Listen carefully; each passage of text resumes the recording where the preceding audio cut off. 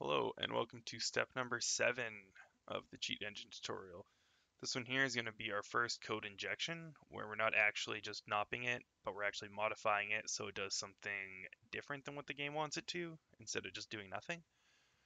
So for this value, as always, let's find our health first, search for 100,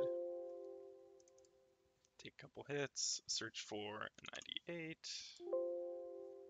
and that's got to be it. So as with the previous one where we had to nop the code, we'll right click, find out what writes to it, take a couple hits, and you can see it's going to, this time it is subtracting, that's what sub is, 1 from EBX plus, that's our offset there, hex 478. So what we're going to do is here, show disassembler, it'll bring us the actual instruction.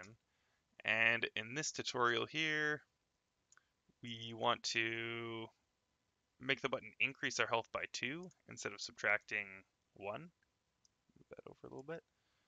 So right now, every time we get hit, we lose 1 health. If you want to overwrite something, you can just double click it.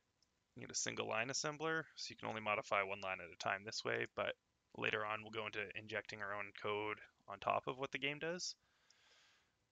For this, it might require some Googling and document reading until you're more familiar with assembly. I have a barely passing knowledge of it, but most instructions are fairly basic. The ones that aren't, you can just Google and figure out sort of what they do. So instead of subtract, we want to increase our health by 2. So sub, you can just change to add. This here is the address that stores our health, and the brackets means it's writing to the value at that address, EBX plus our offset. And 0, 1. So this here would add 1 to our health. We just want to change that to a 2. And now every time we get hit, it should add 2. That's hex 2, which is the same as decimal 2, to our health. So go ahead and try it. Hit me. And you can see our health is now going up, and we would be unkillable in this game.